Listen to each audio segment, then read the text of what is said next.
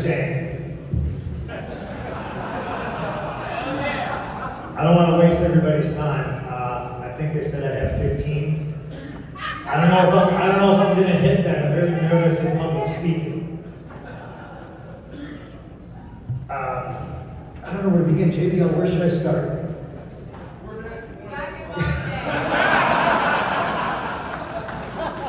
I'm a lot of things in this world. Well, you know what, first, congratulations to all the other inductees and the presenters. We've seen some very talented individuals here. There are talented individuals in these seats. There are heroes of mine. There are people I have looked up to. There are people I have worked with. And I'm proud to be here. And I'm proud to have shared wrestling rings and roads and cars with a lot of you that are here today. I've been a lot of things in my life. First and foremost, currently, and probably the thing that I'm most proud of, is I am April's husband. None of this is about me. This is all going to be about the people that got me here to this moment.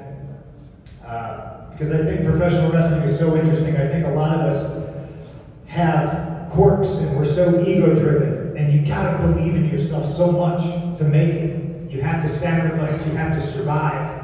But the truth is, none of us really get to where we're going without a village. My wife has helped me tremendously, and she currently inspires me to be a better person, to try to understand myself and other things better, and I love her to death. I wouldn't be here if it wasn't for her.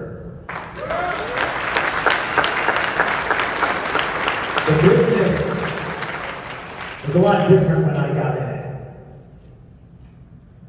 But the basics and the fundamentals of professional wrestling are the same as they ever was. If it worked in the 1940s, it can work today. You just have to know how to apply it. And the basics and the fundamentals of professional wrestling were taught to me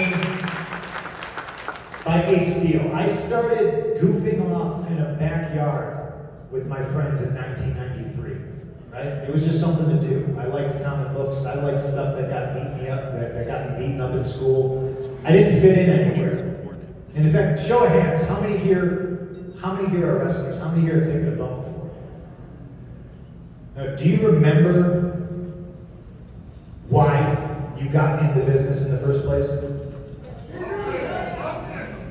Because you loved it. You had to love it.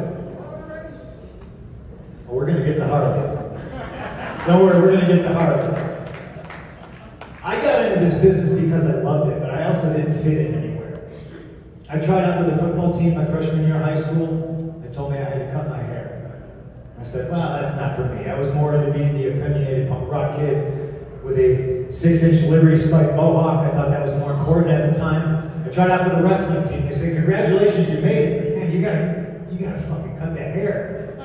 And now I walk around and all the NFL players got mohawks. And I feel like I might have missed the boat, but I'm glad I did because I had to outsource and I found wrestling. Goofing off in the backyard with my friends. I was the ambitious one. I borrowed some lumber from local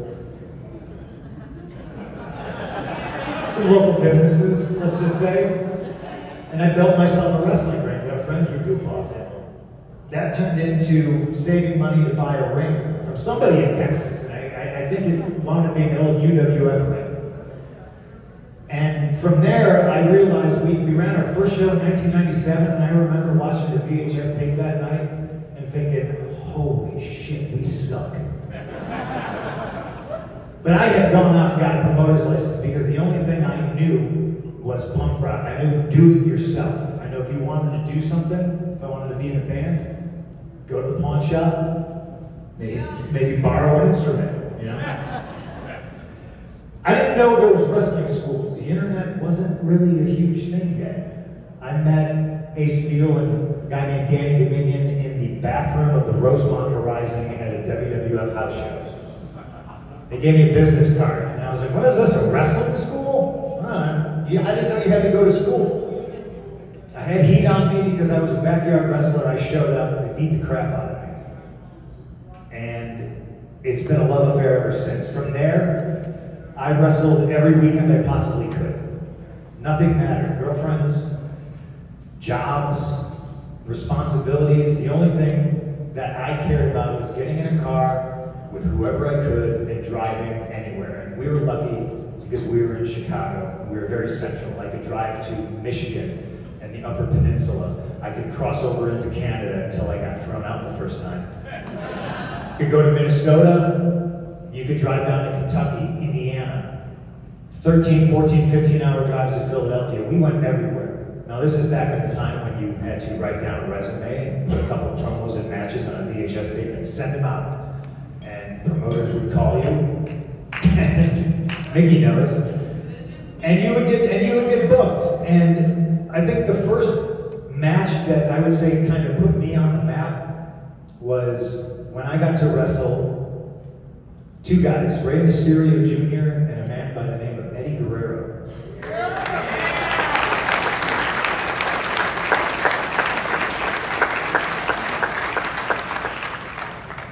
And I wish Eddie was here. Yeah. Yes. I wish Ray was here. He appears to have left. That's fine though. I understand Ray. That's glad, right?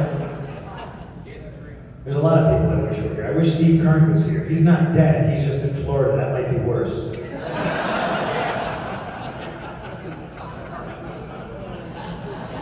Sorry, Florida. Like 90% of the wrestlers in the world live and are from Florida, so what do I know?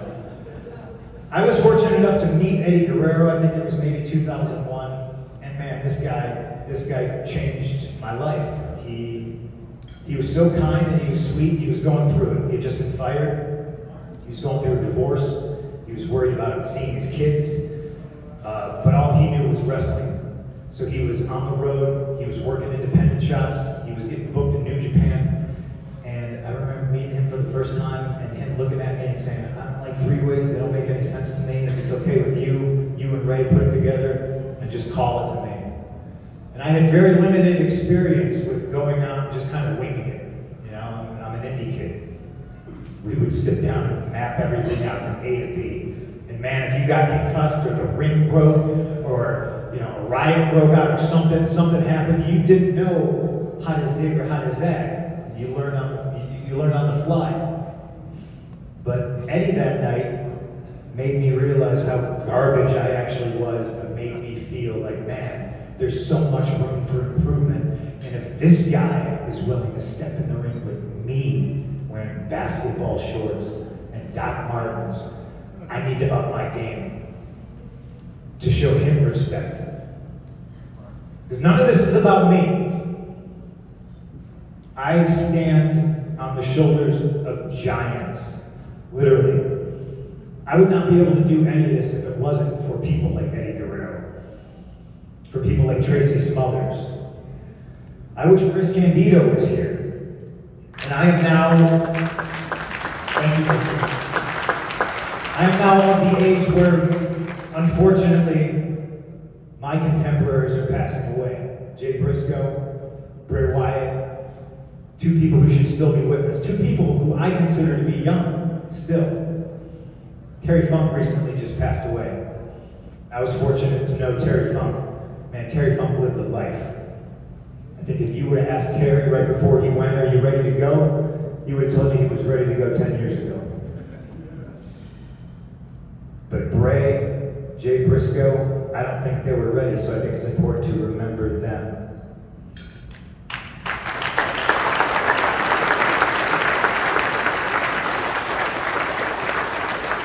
The first name I ever worked in the wrestling business was Tracy Smothers. And I was scared to death because he came up to me in the locker room and he said, oh, hey man, hey, you look good, you swimming, you eating cans of tuna, you lifting weights, doing Olympic lifts. Oh man, listen man, I see those matches you had with Ace and with Chris Hero and all that stuff you do. Oh God, I can't do any of that. I can't remember any of that either, so if it's okay with y'all, is it okay if we just call it out there? And I acted cool, like, sure. We'll just walk and talk, baby. I was terrified. And when I saw him in the ring, and he ran outside, he grabbed the fans' nachos and their cheese, and I knew I was wrestling in a barn in southern Indiana with a 5.5-hour drive ahead of me, no shower. I was like, this son of a bitch is gonna cover me in nacho cheese. We didn't talk about this in the back. This wasn't the plan. And he grabbed me, and he grabbed that nacho cheese, and he said, "Lock the cheese, brother." And a light bulb went off in my head, and I said, "This guy's just talking to me. This is amazing. I mean, I don't have to talk to people before the show. Wow, this solves so many of my problems." That began the part of my career where I would actively hide from my opponents. Oh, we'll just call it out. You know? All of that independent wrestling and traversing the United States and going into Japan, going to Puerto Rico, going to Europe, back when you had to smuggle merch into Europe and you were terrified because you were just a 19, 20-year-old kid and you're reading the declaration thing and you're like, if you have more than $10,000 and you're like, oh shit, if I sell too many t-shirts, they're gonna get me on the way back. Nobody's ever taught me about any of this stuff. God damn it. I landed a spot in Ring of Honor, and it's the first time I ever met Mickie James, who's Rhea. She's like a rabbit's foot. She's not a bad penny, but a good penny. She keeps coming back. I met Mickie James for the first time. Eddie Guerrero was still wrestling there. I learned from a guy named Raven, and I learned. Listen, I know a lot of people. They might not like Raven. Here's a little secret too. A lot of people might not like me. But Raven, coupled with the things that Eddie has taught me, and Tracy had taught me, and Ace taught me, and you mix it up with what Raven taught me. Kid, listen, it's not about the moves. The first time I ever wrestled Raven, if I may afford some of your time for this ridiculous story, he got a ridiculous amount of color on one of those Wednesday night TNA pay-per-views, right? And I'm wrestling for Norm Connor's IWC. You were probably there, Joe. I think you were 12. He's got the Crockett era Ric Flair just athletic tape on his head, and he's sitting there, and I've never met him before, and I walk up to him, and I'm like, "Hello, sir, hi, you know, like, my name's Punk, you know, whatever you want to do." And he's like, "Just tell me a couple things you do, kid. You know, maybe we'll do this." And as I'm talking to him, he just starts leaking.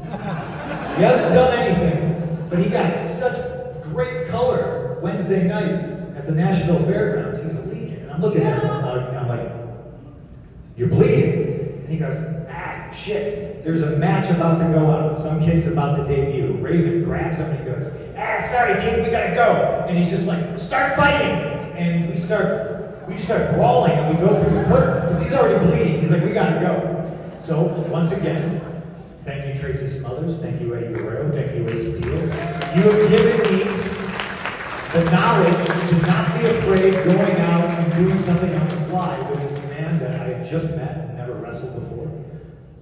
He's bleeding. I start chopping the shit out of him. And he's going, And he starts giving me a shoulder. And I'm like, "This motherfucker, you know? Stop giving me your shoulder. I'm waffling this shit up." This is a lesson learned. We get in the back and he goes, "Kid, come here. Listen, chops are stupid. They hurt and they suck. And don't ever chop me again." And I was like, duly noted, but we didn't talk about it, so, you know, I didn't know. Armed with the new knowledge that I got from Raven and so many others, I continue to wrestle. Tommy Dreamer calls me one day and he says, "The WWE wants to take a look at you." And I said, "Shut the fuck up. No, they don't." This is 2004, maybe. He says, "No, they really, really do." I was doing dark matches. Tom Pritchard was booking extra talent. And he said they legitimately want to take a look at me. And I thought, well, this is the chance. WWF to me was never the goal. I looked up to people who went to Japan to wrestle. I thought the idea of going to Japan and being a superstar, like a Bruiser Brody, or a Stan Hansen, or an Eddie Guerrero, and then coming home and nobody knowing who you are, man, I thought that was the coolest idea in the world. That's what I wanted. When I wrestled in Japan, Hashimoto told me, maybe too big cruiserweight, too small heavyweight. My dreams dashed against the rocks. But Tommy called, and I said, "Tommy, if they legitimately want to look at me, I said, I'm not a WWE guy. You know, I'm skinny fat. Hunter famously called me that on TV. He wasn't wrong. I wore basketball shorts. I dedicated myself. I told Tommy, I said, give me 6 to 8 months. I'm gonna bust my ass and I'm gonna get into shape. And I do everything I can to when they legitimately take a look at me, they will not be able to say no. And in the line of this, none of this being about me, I want to thank Val Venus. I had a match with him on Sunday Night Heat that got me my job. And I knew it got me my job. And people will tell me that I'm cocky, and I know sometimes I am, but I knew leaving that ring, I said, I almost had abs, JB, believe it or not. You said something up here yesterday that really resonated with me. You gotta work out hard to look this bad. The same is true for me. So I'm offered a job, and I'm blown away. And I pack up everything I own. In my 2001 Monte Carlo, which is the first thing I ever bought with my own money.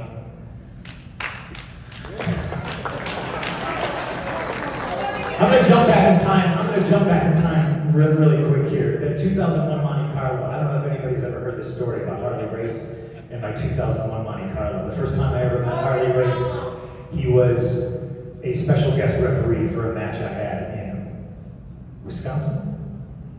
And Harley comes up to me before the match and he goes, hey kid, don't do any of that 1, 2, 1, 2, 1, 2 bullshit.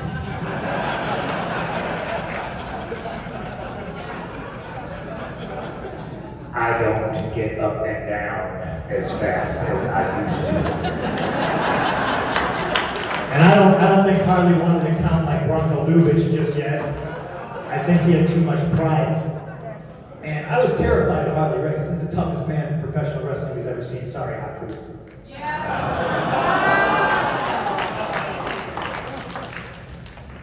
Every time I would get taken over in a headlock takeover, Harley would come over and he'd go, what do you say? And he would stick his index and his middle finger straight up both my nostrils. And I was just a young 20-something punk kid looking at the lights going, why is Harley Race doing this to me?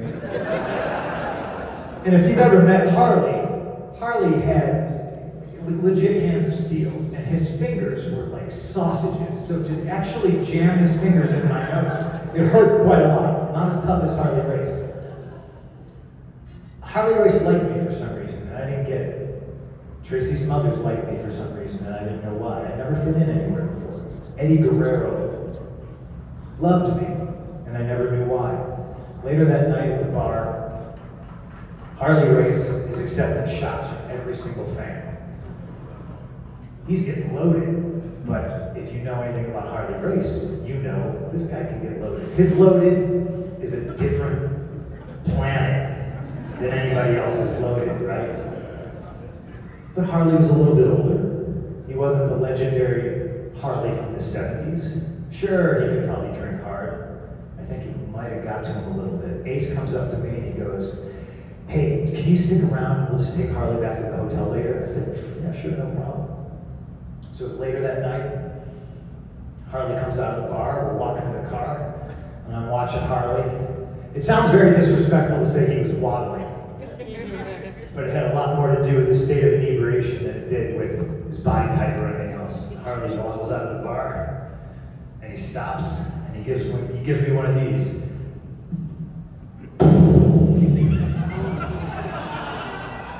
This is my brand new 2001 Monte Carlo. Is the first thing I ever bought with my own money.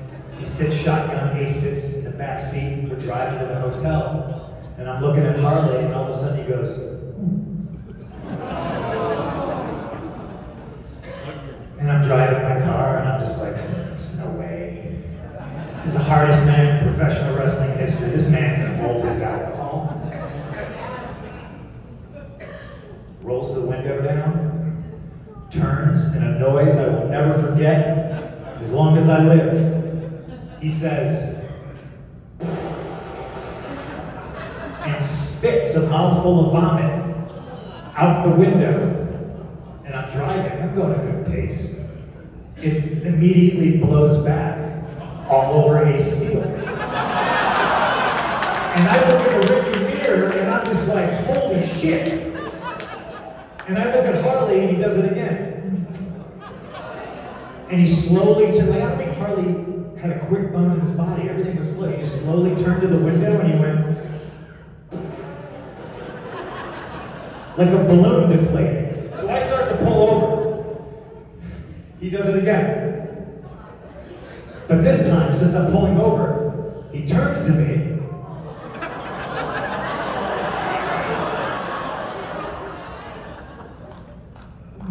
Swallows. And grabs my forearm and says, "Don't pull over. You'll alert the authorities."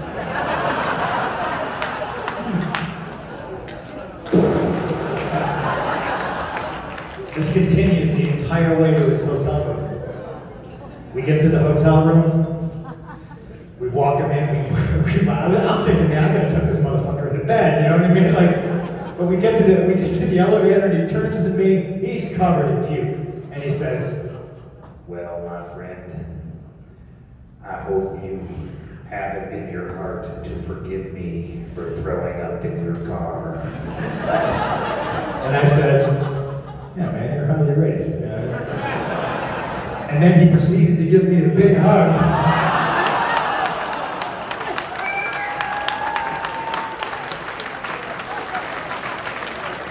It's a good rib, Harley. The point of all that is, you know, I literally, it's in the name. I'm just a punk rock kid from Chicago. I didn't fit in anywhere. I wasn't supposed to fit in any locker room. Gosh, I remember the first time I was in WWE and I felt like I fit in. The names on that roster that were regular house show loot guys: JBL, Batista, Shawn Michaels was still on the road. I know because I had to tag with him and take all the bumps. That was my job, and I did it gleefully. Ric Flair was still on the road. Triple H, The Undertaker, Edge, Jeff Hardy, Umaga. I'm forgetting people. That's the shitty thing about being up here and not writing anything down. Somebody's gonna text me. I hope I forget somebody who's dead so they don't text me. At this point in my life, I'd rather be haunted than texting. I know this is long, guys, but I'm having fun. I hope you are too.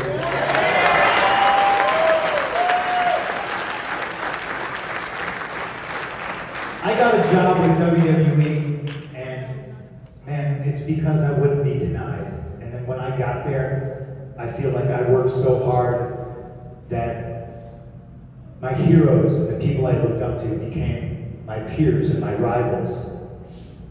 Nikki?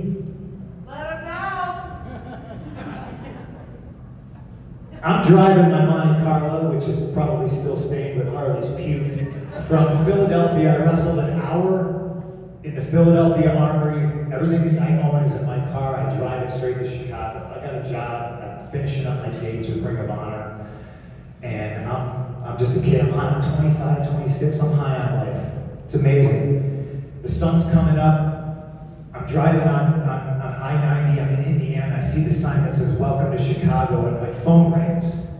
And I look, and I know it's a 203 number, so I know it's somebody from WWE. So I answer it, and it's Howard Finkel. And Coco, it warms my heart to know that I got the same phone call you did. Yours just was a couple decades earlier. Howard Finkel's on the phone, he goes, "Hello, CM Punk." I can't do a Howard Finkel impression, I'm not going to do one. He tells me that I'm booked for Monday Night Raw. Now, I wrestled Saturday night, and I'm like, oh shit, it is like 9 in the morning, Sunday morning. What do I got to do? He says, we're in Cleveland. And I was like, Howard, I just drove all night. Like, if you would have called me 5 hours ago, I would have been in Cleveland. I just would have pulled over.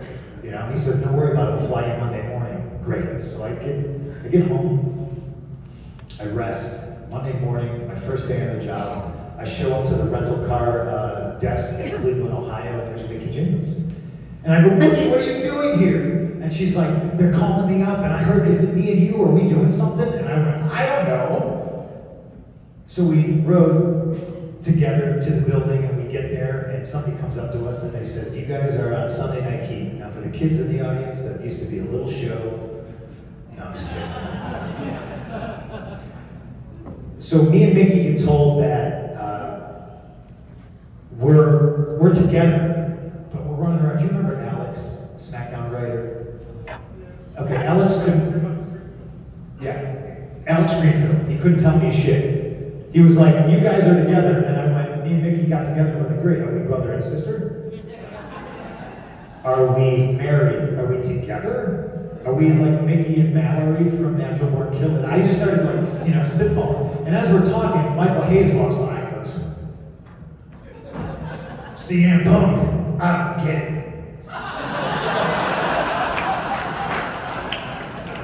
First day on the job, and I look at Mickey, and Mickey's been busting her ass in Ohio Valley Wrestling. And I looked at Mickey, and I was just like, oh man, pressure's on. I can't fumble this fucking ball because it's her career. Hunter comes up to the both and says, you just thankfully reminded me. And he looks at Mickey and he goes, you, I get it. And then he looks at me and he goes, you, I get it. He goes, together? Because I don't fucking get it. And he walks away. So to set the table, debuting, Mickey's debuting. I'm supposed to be a baby face. I have purple hair. Yeah. And we're in Cleveland and they're going to announce me from Chicago. And I just, I got like shitty tattoos and I'm with the hot girl with the big boobs. And I just remember pulling Mickey aside and going, this isn't going to work. They're going to boo the shit out of me. And you're going to take the straight from this one. We came up with an elaborate entrance, and I think we even might have kissed, and that was the kissing. The instant I kissed you in front of Cleveland, they might have started throwing fucking garbage at me. I proceeded to have an okay match, but it wasn't up to snuff, and I remember getting it back, and Arn and Hunter and Sean were just kind of standing in the corner, and it felt like high school because they're all just like kind of pointing. I knew they were talking about me, and I was just like, I guess I shit the bed. And then I got sent to Ohio Valley Wrestling, and I figured 6 months tops. You never would have got to meet me, JBL. How sad. But the best thing about being in OVW is I got to work with Danny Davis. And I don't know, this is a recurring theme in my career. I don't know why Danny liked me. All these old school guys, all these tough guys, I don't know why they put up with me, and I don't know why they liked me. Paul Heyman would allow me to come to the Davis Arena on Tuesday night and help write the television show. Because my thing was, I'm never getting called up. That was my one chance. Back then, with all those names on the roster that I listed, it was just a Shark Tank. You weren't going to get a shot. And I figured that was my one shot. But as long as I was going to be in that house, I was going to learn as much as I could from Danny Davis and Paul Heyman. And Paul spent his time and taught me how to write a television show. He taught me how to time a television show. He taught me half a second out, half a second in for commercial. Danny Davis and Paul let me sit in the control room with them and learn how to edit a television show Wednesday night. This is when I started drinking coffee. I developed insomnia. That is not a joke. That is real life. I figured I had 6 months. I was going to learn as much as I possibly could. And when I was back on the Indies, I was going to apply that. I slipped through the cracks. Paul Heyman got me in and got me on television. Somehow it's CM Punk. I figured I was going to be an astronaut or a farmer or something. But to me, that meant it's not that Vince didn't care. It's just that he didn't care enough about me or ECW that I was able to slip under the radar as CM Punk. I was CM Punk 15 years old wrestling in the backyard. I had no business being on WWE television with these giants. giants and these legends wrestling as CM Punk, but I did. And JBL, I don't know, they put the title on me. I won a Money in the Bank. I was in the right place at the right time. And, you know, this guy who, let's be honest, people would tell horror stories about, okay? He's the only, I remember having a match with Batista and you, and I'm the little guy, I'm taking bumps, but I'm supposed to be a babyface and I'm supposed to be the champion. But it was, you know, I'm getting shit kicked out of me, I'm getting powerbombed, you're lariating me, you know, like, it was the job. And I remember laying there, and they kind of threw the title on me. This is the main event. It just wasn't working. There's two household name superstars and the new guy who probably didn't deserve the gold at the time.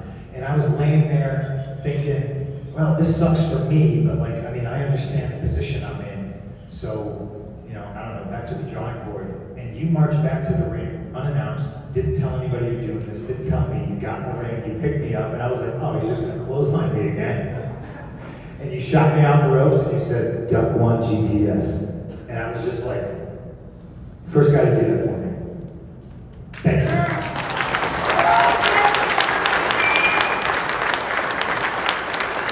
Like Eddie Guerrero, like Harley Race, like Tracy Smothers, like all these other people that I watched on television that I wanted to emulate, this is somebody who I thought never in a million years would like me. For some reason he did. I don't know. I don't know if at some point along the way I gained your respect. I gained Taker's respect. And that is the point of all this, because none of this is about me. This is about the people who came before me. And I miss a lot of them. I miss Eddie. I miss Chris Candido. I miss Tracy Smothers. I miss Harley Race. I miss Terry Funk. But it makes me appreciate the ones that we still have, that I can still text every day. I can still text Jerry Briscoe. I can still text Bret Hart. And I can still see all of you. And if it wasn't for all of you, and I mean that, everybody, because that's the other big thing, is I'm appreciative of every promoter who's ever paid me or not paid me. Because it's been a lesson, you know? None of us are anything if it wasn't for the fans.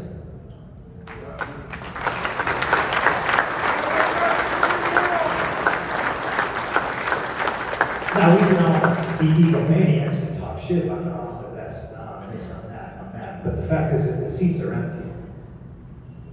There is no us.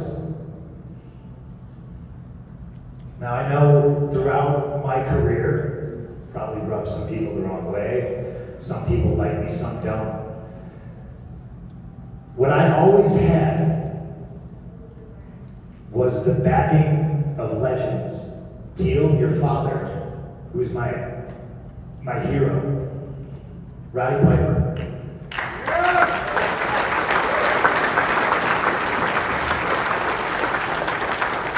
Roddy Piper's the reason I'm a wrestler today. And I remember the last time I saw him and he told me he was proud of me. So when people tell me that they don't like me or the internet's mad at me, I just kind of chuckle because Roddy Piper liked me. Dusty Rhodes loved me. I had the respect and the backing of Harley Race before I went to the WWE, and to me, that means more than all the money in the world. But because these legends put their stamp on me before anybody even knew who I was, it gave me the confidence and it gave me the ability to succeed in a place where I don't think I ever fit in. And I've always struggled with a little bit of imposter syndrome. You know, it's a strange business. You're supposed to just talk shit. You're supposed to tell everybody that you're the best. Everybody compares numbers. I drew this number. I made this much money. I won this title. I did this. I did that. It's completely lost my train of thought. It's like one day I just woke up and I was an old timer and I was at the Cauliflower Alley Club.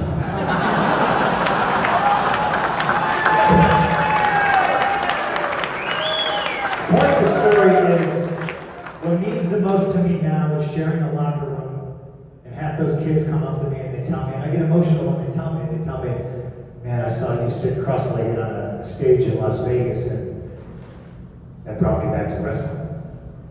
Or I see a kid come up to me and they show me a tattoo and it says straight edge, and they say, I've never done drugs, smoked, drank because of you. And to me, just like the stamp of legends, that means so much to me. And if there was a reason I'm still doing this, it's that. When people come up to you and they say, you saved my life, it sounds a little far-fetched. But goddamn it, I understand.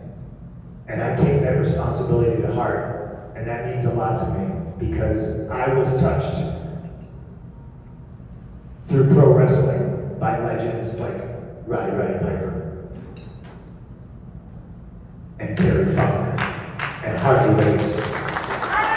To know that I've inspired even just one kid to do something positive or to get into this business and to respect this business, that means the world to me. So this award means the world to me. I'm sorry for wasting so much of your time. One more Harley Race story, because this one's good. I think you're really gonna like this one. Is it okay if I tell this? You could have said no. You really do like me. God bless you. Thank you. Yeah. I main evented Madison Square Garden against this guy.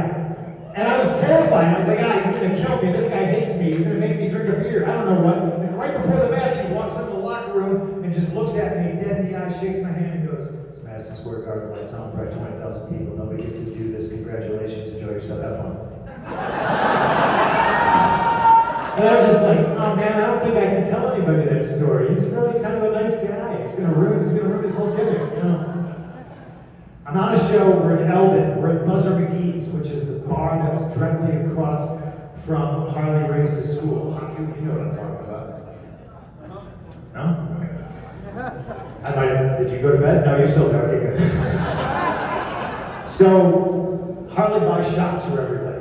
Now, we just got done working a show, we're sitting there, and the waitress comes by and she puts a shot in front of everybody, and then here's me. She puts a shot in front of me. And everyone looks at me and I go, and she goes, Harley Race bought those shots, honey, you better drink it. And I said, I don't drink. And she said, Harley Race bought those shots, honey, you better drink it.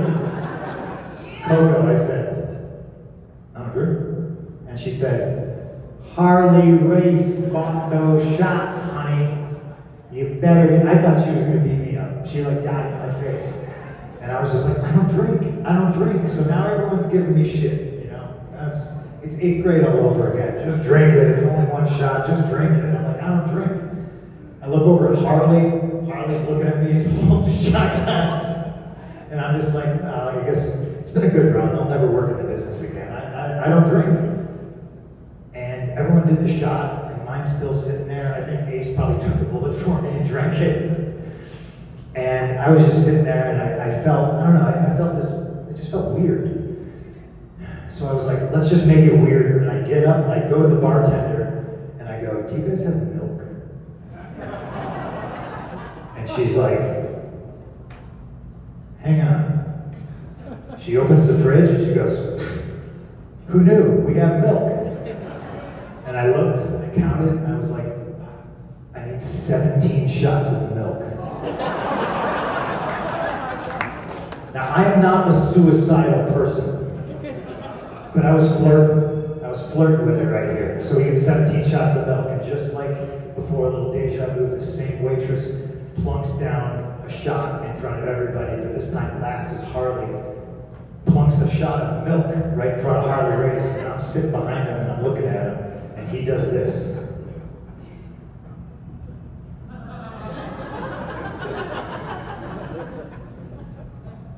Is that milk? And I'm holding a shot glass, and I went, yes, boss. And everyone waits, nobody's touching their shot glass. And Harley Race picks up his shot glass, and he raises it to me, and then everyone else follows suit.